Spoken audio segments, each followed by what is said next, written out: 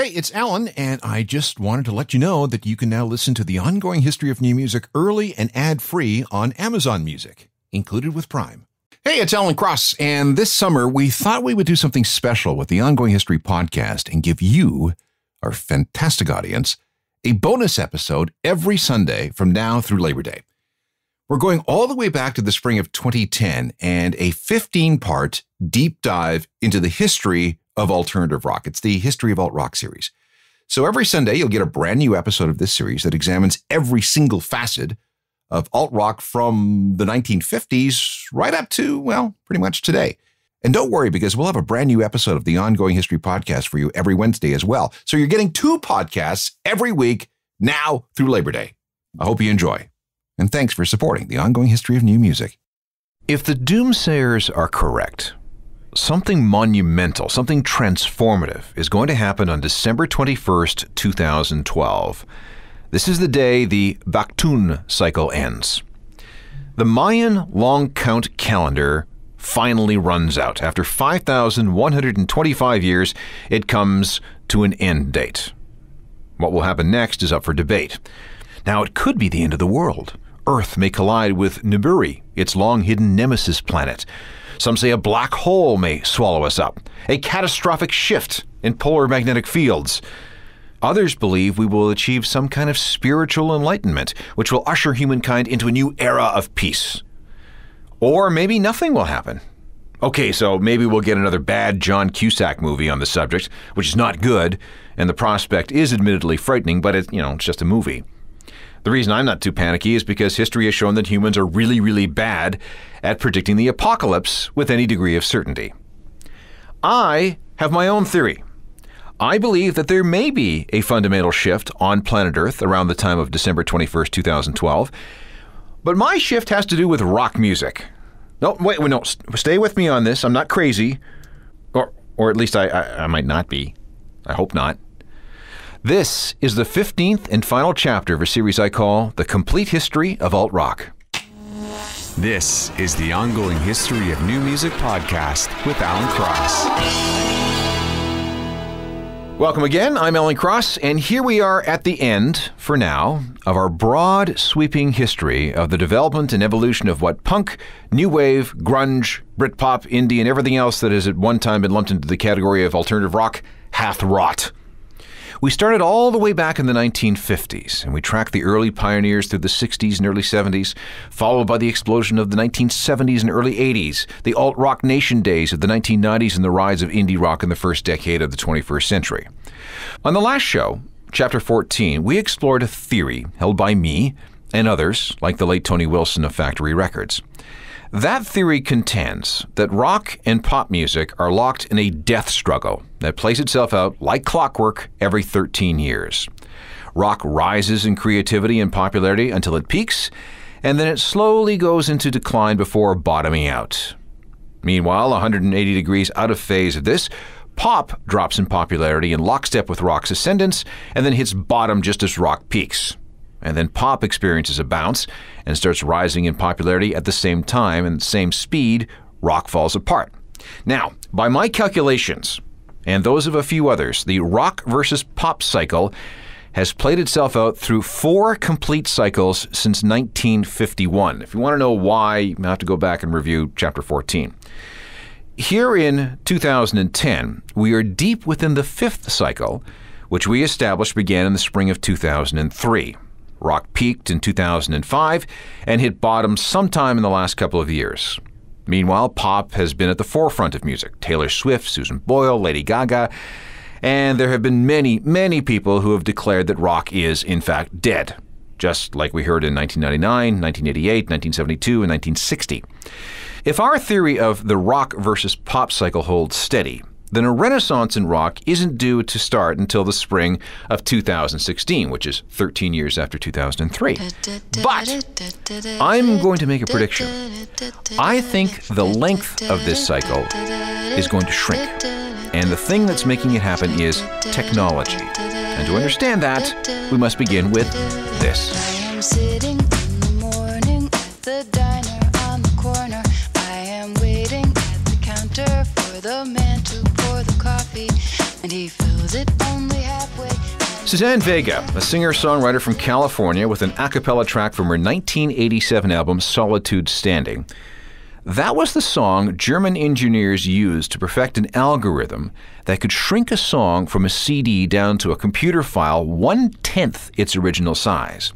This new invention was called ISO MPEG-1 Audio Layer 3, which is MP3 to you and me. And that was 1991 by the time it was perfected. Now, MP3 technology made it possible for anyone to zip music through this new thing called the Internet. It was awkward at first because uploading and downloading took forever, and the software you had to use was clunky and awful. But by the summer of 1999, things had improved a lot. Computer modems were better, networks were faster, the cost of hard drives had begun to drop, and browsers were better and easier to use. At the same time, there was growing dissatisfaction by music fans about the price and selection of music, especially amongst college students. Now, first, the rock fans amongst them were very discouraged by how pop music had taken over. It was Backstreet and Britney all the time. Second, much of the rock that was being made was unappealing. The awesomeness of the alt nation of the early 1990s, with grunge and industrial and Manchester and Britpop, had faded away. And disillusion had set in, especially with the specter of Kurt Cobain's suicide still very much in the air. Nu metal ruled, and as we saw in Chapter 13, that scene was very, very polarizing. Third, rock, especially alt-rock, was flailing, looking for the next big thing. Labels were just throwing stuff against the wall just to see if anything would stick, and the result was a series of one-hit wonders. Fourth, despite years of promising that the price of CDs would eventually come down, they hadn't. And to make matters worse, the CD single was being phased out of North America. That meant that even if you did like a song put out by one of those one-hit wonders, you had to pony up $18 or more just to get that one track. People still wanted music, but they wanted more than they could afford. And sometimes they just couldn't get what they wanted. But everything changed on June 1st, 1999, a date that is every bit as important to the history of rock, of all music actually, than anything else you can imagine. This was the date an amateur computer programmer named Sean Fanning gave something he developed to 30 friends on the promise that they not share it with anyone else. He called his invention Napster. And, well, things really haven't been the same since. I tried so hard and got so far, but in the end, it doesn't even matter. I had to fall. As Linkin Park was on their way to selling more than 4.8 million copies of their Hybrid Theory album in 2001, more than 26 million people were using Napster. And the issue was bigger than that. There were dozens of other peer-to-peer file-sharing sites. There was Scour and CuteMX and Freenet and iMesh, BearShare, eDonkey, Audio Galaxy, Rapster, Grokster, LimeWire, Kazaa. Endless list of these things. This may not have been such a big deal if a number of companies hadn't figured out a way to liberate MP3 files from the desktop computer. A court ruling came down in June of 1999, almost exactly the same time Sean Fanning set Napster free. And this court ruling asserted that portable MP3 players were in fact legal. And when some of the big boys in the consumer electronics field, including Apple and their little invention called the iPod in October of 2001, when they entered this space, MP3s were in, and CDs on their way out. The result was that after decades of almost uninterrupted growth, sales of recorded music began to drop. Between 2000 and the start of 2009, CD sales were cut in half in just about every territory around the world. The drop was most dramatic in the US, down 52% through a decade. An industry that almost sold 1 billion discs a year sold 374 million in 2009. That's not a decline, that's a collapse. The biggest selling album of 2000 was NSYNC's No Strings Attached with 10 million copies. The biggest selling album of 2002 was The Eminem Show with 8 million. In 2003 it was 50 Cent with 7 million. 2004, Usher with about the same. And then it really starts to get bad. 2005, Mariah Carey, 4.9 million. 2006, High School Musical, 3.7 million. 2007, Josh Groban with 3.6 million. 2008, Lil Wayne with 2.88 million. 2009 with Taylor Swift with 3.2 million. Now, let's look at the biggest selling rock records. 2005, the last year rock music peaked as far as our theory of rock versus pop cycles are concerned. That was Green Day's American Idiot, sold 3.4 million copies. 2006, the biggest selling rock record was Nickelback with 2.7 million. 2007, Linkin Park and 2.1 million. 2008, Coldplay and Viva La Vida with 2.1 million. And 2009, Kings of Leon with the biggest selling rock CD in all of America, and they sold just 1.4 million copies of Only by the Night. And yes, digital downloads were going up, but those gains could not cover the losses from the drop in CD sales. For the recorded music industry, life really sucked.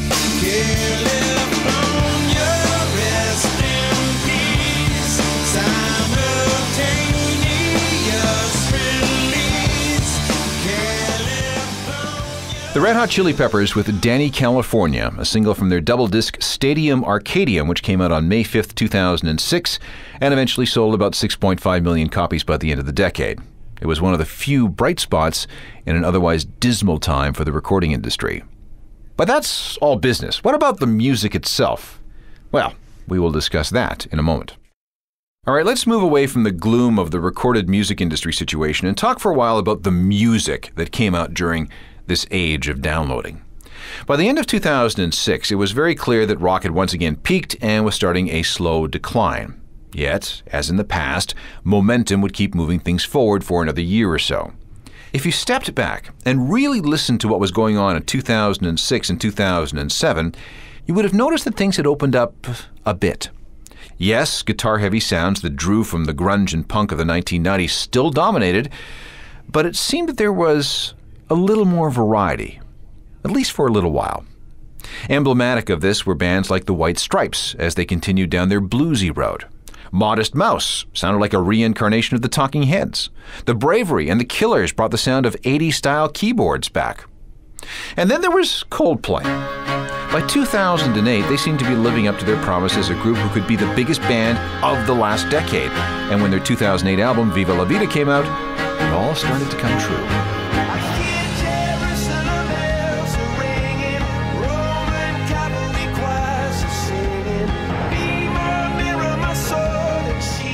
Now, compared to the standards of the old pre-Napster days, Coldplay's record sales weren't that great. But they did sell millions upon millions of concert tickets. Same can be said for the Foo Fighters. Sales of their music were respectable, but the big paydays came from playing live. By the summer of 2008, the Foos were able to play in front of 86,000 fans at Wembley Stadium in London.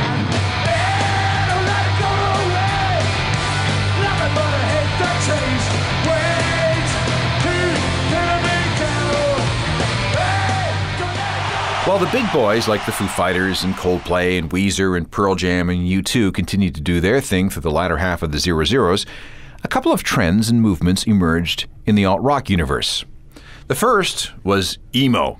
Now, emo had its roots in the American underground hardcore punk scene of the 1980s, but by the late 1990s it had begun to bubble up towards the mainstream.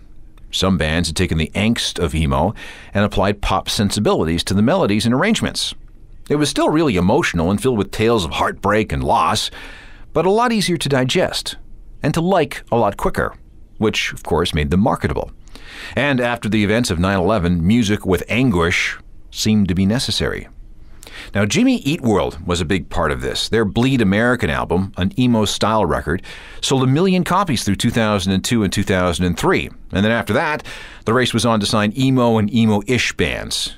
And boy, we got a lot. Dashboard Confessional, Taking Back Sunday, Panic at the Disco, Fall Out Boy, Story of the Year, Funeral for a Friend, 30 Seconds to Mars. An emo subculture was created to service all this, with its own fashion and hairstyles and language. And for a while, it seemed that every new band was emo. Even bands that weren't emo, like Green Day and Weezer, believe it or not, were wrongly lumped into this scene. Perhaps the biggest band of them all was this group, My Chemical Romance.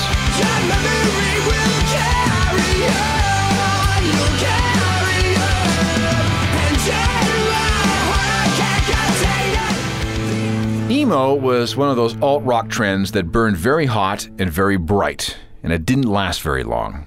By 2009, most rock fans had tired of it and moved on. But moved on to what? Well, here's where we must return to a discussion of technology. What happened next could have never happened 10 years earlier. Hold on. No matter what the economic or technological climate, people are going to make music and want to listen to music. The second half of the first decade of the 21st century may have really sucked from a business point of view, but that obscured something very positive. At no point in history were more people making music, distributing music, and consuming music. Freed from having to go through the traditional gatekeepers, record labels, radio stations, video channels, fans were faced with a nearly infinite supply of music online. And what's more, fans now called the shots in how they consume this music. Let's go through some of these universe-shaking developments. 1. Many people really don't feel the need to go to a record store anymore. iTunes, P2P programs, and torrent sites give us almost instant access to whatever we want, often whenever the spirit moves us and wherever we happen to be. And if you really must have a physical copy of something, ordering it online is easy. It's more convenient, and you never have to worry about something never being in stock after you've taken all the time to go down to the store to check it out. 2. With the introduction of online retailers like iTunes, we no longer have to buy an entire album if we just want one song, with few exceptions, of course. We now have the freedom to buy music a la carte, if we choose to pay anything for it at all. 3. Digital rights management, those locks that made it very, very difficult to share music, even when it came to moving legitimately purchased songs from one device to another that you all own, that's all dead. DRM is done. All those years the industry spent trying to lock down music and suing people who shared music, forget about it. And 4. Social media is changing the way we find out about music, consume it, and share with others. Hear about a new band, you want to experience their music at no risk? Well, just do a Google search, read a review on a blog, or look up their MySpace page and whatever you can find on YouTube. You like them? Well, that's great. Then link that page to your friends through Facebook or Twitter. Meanwhile, maybe the band is offering a free download. Take a couple of seconds to grab it and then spread it to your friends. This has greatly leveled the playing field. This has also led to an even greater rise in indie culture. With the number of major record labels down to just 4, music has returned to the early days of recorded music, when small, nimble, independent record companies can quickly capitalize on a song, or a band, or an album, or a scene, or a trend. No longer did you have to be on a major label to get global distribution of your music. And there was no waiting either. I mean, you post a song or a video and suddenly anyone, anywhere on the planet with internet access could hear it and see it and feel it. That kind of access was the stuff of science fiction in 1995, and today we just take it for granted. Indie culture is now, in fact, a powerful force just about everywhere in the world. In fact, being labeled indie can be extremely important for your brand and your appeal and your cred as a musician. If you get support from the right hipster bloggers, well, then you can get real famous real fast. Just ask bands like, Vampire Weekend.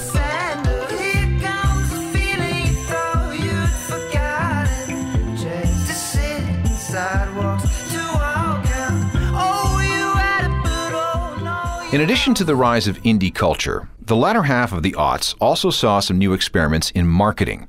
We began to hear of something called the 360 deal. Now, this is a new type of business relationship between an artist or some kind of music industry entity.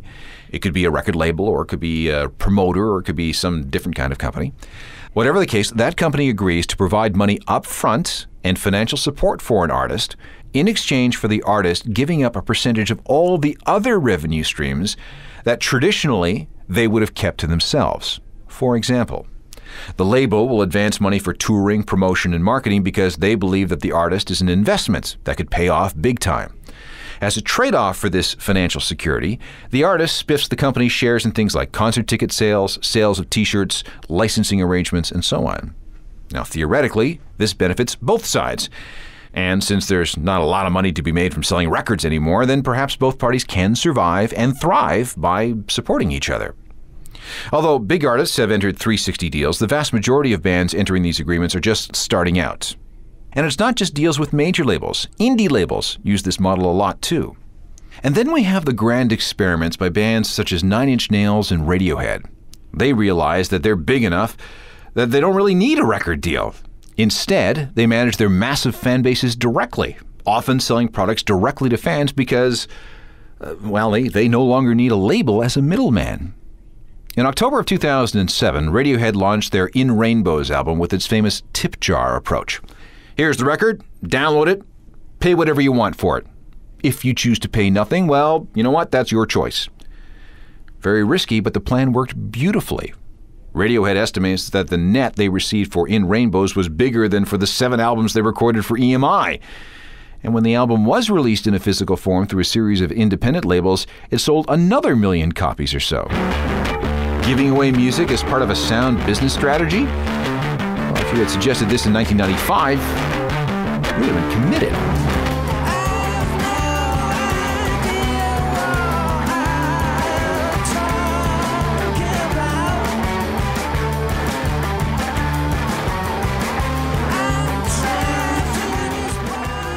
Radiohead with Body Snatchers from the In Rainbows album, an experiment that got everyone thinking about how to get music into the hands of fans for free, or close to free, while still being able to be paid themselves. So, word about the end of our big, broad survey of the history of alt-rock. Where do things stand 60 years after the birth of rock and roll? And will that rock versus pop cycle of life continue? Let's draw some broad conclusions, at least the best we can. For the past 15 shows, we've tried to trace the birth and evolution of what we called alt-rock. Here are 10 possible conclusions. Number 1, the concept of alt-rock no longer exists. It's just different flavors of rock, with some being more popular than others.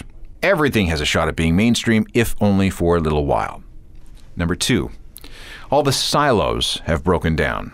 When Johnny Rotten walked into Malcolm McLaren's clothing shop in 1975, he was immediately considered for the job of lead singer of the Sex Pistols based on the fact that he was wearing an I Hate Pink Floyd t-shirt. And for decades, rock was very tribal. You were either into the alternative scene or you were a mainstream rocker. It was very us versus them. Now today, you can be into whatever music you want and no one will bat an eye, at least not in the same way as it was in, say, 1989. There is no stigma about liking both the Beatles and some death metal band from Norway. Arcade Fire, every bit as viable as a musical choice as AC/DC. 3, technology is driving the creation of music, the distribution of music, and the consumption of music as never before. And people now expect to get whatever song they want, whenever they want it, wherever they happen to be on whatever device they happen to have at that moment. This is affecting behaviors on all sides: the artist, the fan, the promoter, the record company, the record store. 4, we have no idea where these behaviors might lead. Who would have guessed that the Sony Walkman would turn us all into headphone-wearing zombies inside our individual bubbles of music? Think about what the skip button on CD players did for our attention spans and tolerances when it came to music. Napster and its descendants not only allowed us to get music for free, but it also had a sociological component. Anyone who remembers those early days of file sharing will no doubt recall a time when you found a stranger somewhere on the planet who had musical tastes that were just like yours. You weren't alone in your musical needs. Someone else understood. Now today we take that for granted, but back then that was very, very powerful. 5, attitudes about the need to possess music are changing. If I can access any song I want, anytime I feel like it, who says I actually have to have that music on my person? Why can't I just get it from the cloud? That mysterious part of the internet that has the ability to store anything. What, for example, happens when there's simple and seamless internet access to music in your car? 6, a portion of us will still want to own music in a physical form. Both bands and record labels will continue to issue special editions that feature stuff that you can't download. For example, you can't download a t-shirt or a poster that you can put on your wall. At least not yet. Number 7, after a period of time when we had an infinite amount of music to choose from, we're all getting a little tired of the time it takes to sort through it all. It takes time to research and find and steal and organize music. We're spending far too much time looking for music and not enough time savoring it. As a result, we're burning through bands and sounds faster than ever, and that's not good. I believe that we're returning to an era where people will seek out trusted filters and edited lists created by either algorithms or real people to help them discover music and music that's new to them. Conclusion 8. Social media, Facebook, YouTube, Twitter, and whatever comes next, will play a bigger and bigger part in music, its creation, its spread, and its consumption. If I knew how this was going to play out, I'd be investing now. But one thing is for sure, someone is going to get lucky with a good idea and get very, very rich. Item 9. The music business will continue to exist, although the old ways of doing things are gone forever. There are still years of trying to figure out how to make music pay and how musicians can get paid while still filling the needs, wishes, and demands of the consumer. And that's going to take a lot more than just lowering the price of songs in iTunes or the price of a CD. It's going to involve things like copyright reform, adjustments to tariffs, and a whole raft of international agreements. And finally, conclusion number 10. Rock music, despite how bad it may look at times, is never, ever going to go away. Humans have a hardwired need to make music. There's more music being made than ever before. More people are consuming music in more forms than ever before. More people are going to live shows than ever before. And rock has always proven to be unkillable. At least so far. So what does that mean to that 13-year cycle of rock versus pop that's been around since the 1950s? I started the show with this. I want to end with it. I think it's finally going to break down. It'll be torn apart by technology and the options and opportunities that technology allows for each of us. Sure, trends will come and go, but I can't see that happening with the ferocity that we've seen since the birth of rock. The music will just keep coming, just faster and more of it, and because we can all do our own thing, the notion of consensus breaks down, and when you have no consensus, cycles break down. We'll see what happens. I hope you got something out of these last 15 programs. Technical production is by Rob Johnston. I'm Alan Cross. You've been listening to the Ongoing History of New Music podcast with Alan Cross. Subscribe to the podcast through iTunes, Google Play, Stitcher, Spotify, and everywhere you find your favorite podcasts.